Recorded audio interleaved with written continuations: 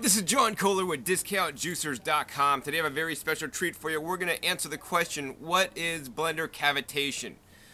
It's very simple. Blender cavitation is when there's a cavity forms, or you can think of it maybe a cavern forms in your blender carafe. So what happens is there'll be like smoothie or liquid or solid pieces on top and solid pieces all around the blade, but the blade will be spinning freely inside and your blender is going to appear not to be working.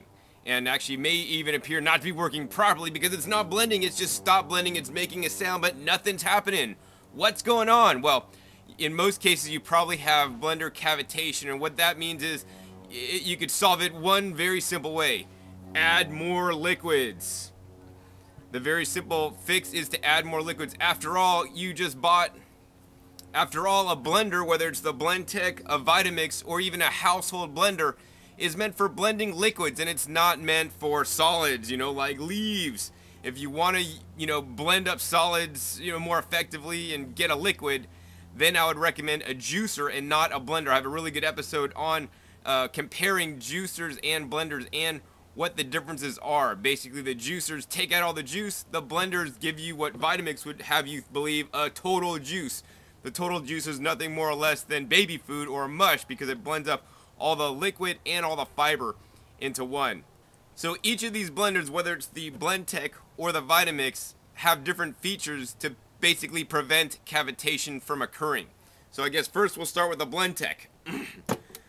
The Blendtec, as you can see in here, has a propeller style blade. And this propeller blade works like if you put a cucumber in there all the way down to the bottom and you spin the blade will come around and hit that cucumber and chop a piece off and basically continue to chop it off until there's literally nothing left. And you can see a popular series on YouTube, Will It Blend, where they blend up iPhones and all kinds of other things in the Blendtec using that propeller style blade. Now on the Vitamix, we could take a look over here. This has a star style blade, so even a big cucumber we put in there, it might not actually fit between the blade, and what will happen is the blade is just going to spin around with actually out chopping the cucumber. Now one of these cucumbers actually might get chopped up, but something like this cucumber is very simple. He's just gonna like sit on top of the blade and get spun around and not get blended up.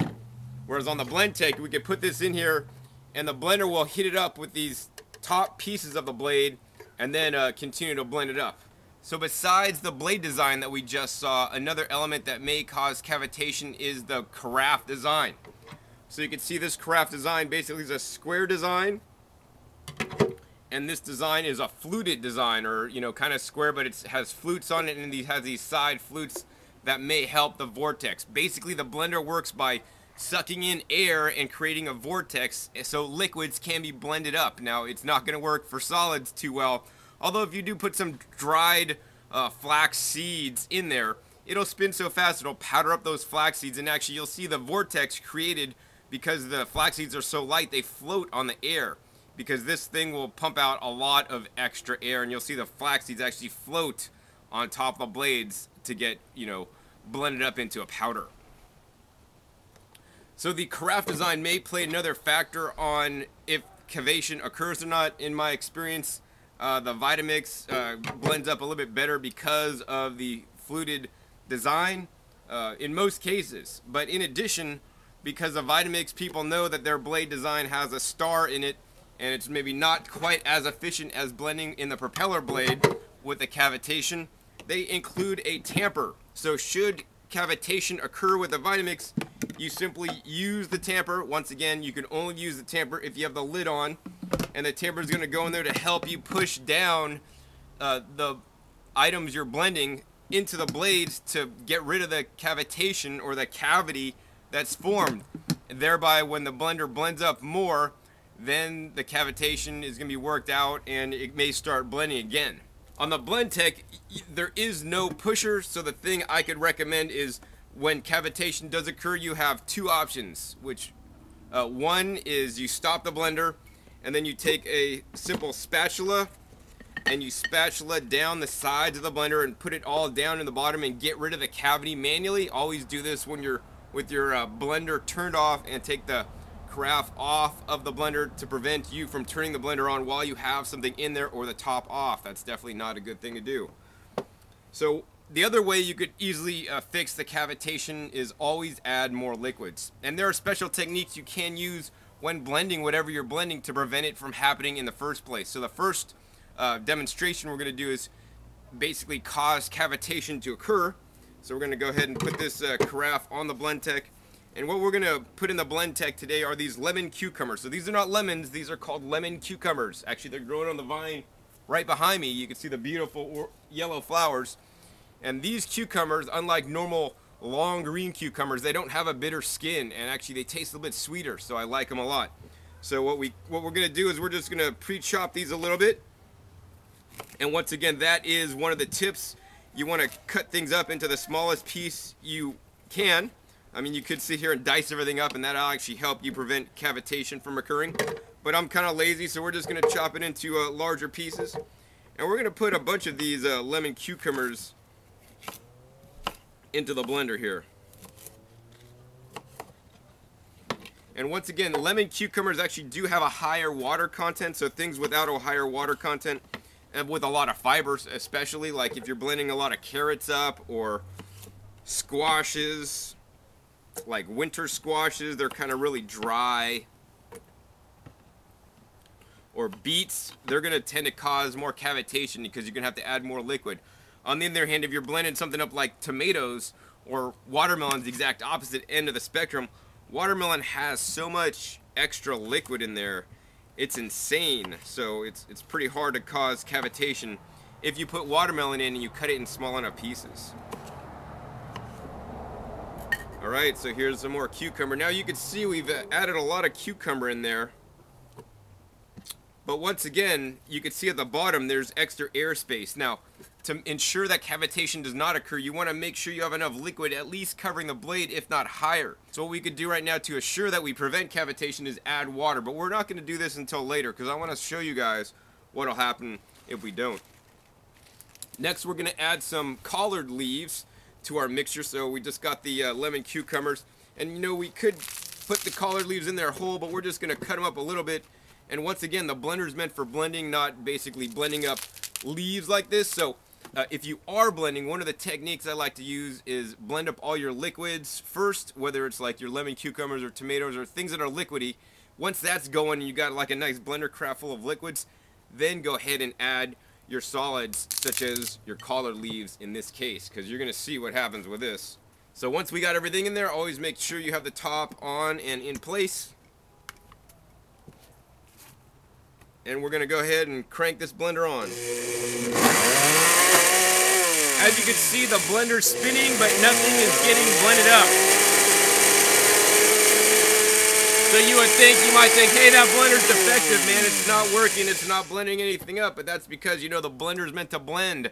And there's too much, there's not enough liquids in there for it to blend properly.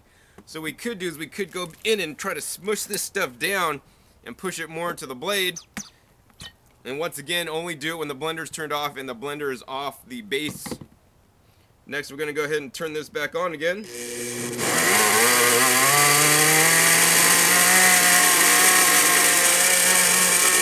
you can see it's still just spinning around. It's not really working too well.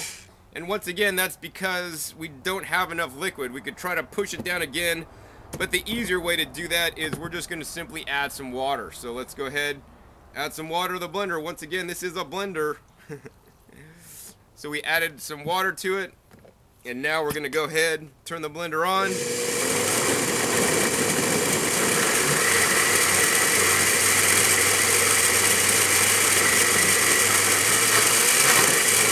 There you go. You can see the whole mixture blending up. I mean, after all, this is a blender. It needs liquid to work properly.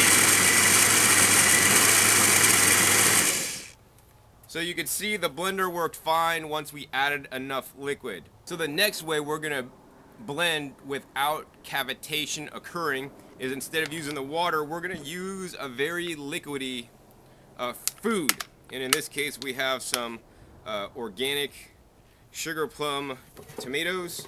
So we're just going to put those in there. And you can see the sugar plum tomatoes fill the bottom of the carafe fairly well. They pretty much cover the bottom. So if we put like one large tomato in, this is not going to work as well. So we're going to go ahead and put the top on, and we're going to start this blender up. And first, we're going to get this into a liquid. As you can see, it simply turns the tomatoes easily into a liquid. Once we have it into a liquid, then we're going to take the top off. And there's your liquid. I mean, that's pretty liquidy there. It's literally a tomato smoothie.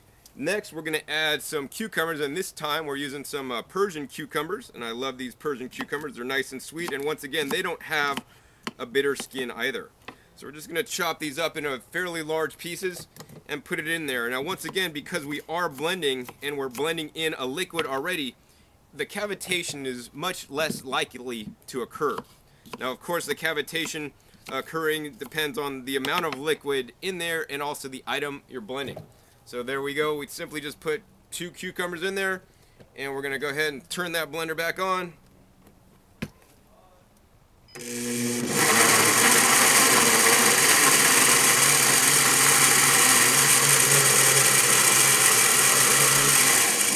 As you can see, no cavitation occurred because we had enough liquid in there to begin with, and now we almost have like a nice salsa. Nice liquid salsa there. So there you have it. You've just learned what cavitation is. It's when, you know, the blender can't blend because there's literally too much airspace or an air pocket right where the blade is. This can happen when you're doing frozen foods with ice. Basically, it happens when you don't have enough liquid. vita-mix, once again, has solved it with a tamper to help tamper things in. You know, the other solutions are simply take the blender off, push things down into it. The other thing, if things are stuck to the side of the blender, you could take like a spatula, once again, when the machine's off and the carafe is off the base, and tamper down the sides and get all the stuff stuck on the sides back down into the bottom. That's another way you can do it to prevent the cavitation from occurring. The other thing you could do is blend smart. So what do I mean by blend smart is, you know, just like I demonstrated, you want to do your liquid things first. So if you're blending a lot of, say, carrots and tomatoes, don't put all your carrots and expect that to blend up and then add your tomatoes. No, add your tomatoes first, blend that up, and then once you got the tomatoes into a liquid, then add your carrot pieces a little bit at a time or a lot at a time. And you're gonna have to play with this. You know, when you buy especially a high power blender, it's a brand new appliance in your kitchen and you're not used to using it, so you need to kind of get to learn how it's used for the best results. So another thing besides the ordering of the produce you put in the machine is the speed you're using the machine. So instead of cranking it up to high and letting it run at high speed, at higher speeds things don't generally get sucked down into the blender unless it's a really nice liquid consistency. So for starting out your blender, when you're blending something especially that's not in a liquid state, you want to start off at a slow speed and slowly, gradually ramp up. The vita-mix makes that really easy with this speed control knob. You could start off at low and slowly crank it up to high as things get moving and starts blending up. With the Blendtec, you could do that with your S button, which is a speed control button. So you could crank it up to speed 1 or 2, let that run for a little bit, then hold down the speed button more. It'll crank up to a higher level, maybe 3 or 4, let that run a little bit. Or the other thing on the Blendtec, which is nice, they have pre-programmed buttons that'll actually automatically do this. It'll actually start off at a low speed, go up to a higher speed, and then even ramp up to a higher speed, and then actually shut itself off. So I hope you've enjoyed this episode, learning more about cavitation and how it occurs and why it occurs in the blender, because you don't have enough liquids in the blender. So the 3 simple ways to prevent cavitation from occurring. Number 1, make sure you have enough liquid in the blender, whether it's water or a juice, a vegetable juice, or a fruit juice, in with whatever you're blending. You know, that's the key. Number 1, the key. Number 2 is the ordering of the things you're blending. So put all the watery things in first, such as the tomatoes before the carrots, such as the cucumbers before the beets, and blend that separately, and then add in your leaves or whatever else you're going to blend. That's step number 2. Number 3 is don't crank the blender up to high speed initially. Start on a low speed and then slowly and gently ramp it up to the high speed. And once you get up to that high speed, you're in already a nice liquid state, and things are going to blend up really smoothly for you. So once again, this is John Kohler with DiscountJuicers.com. Be sure to visit DiscountJuicers.com/YouTube for special promotional offers for our YouTube visitors.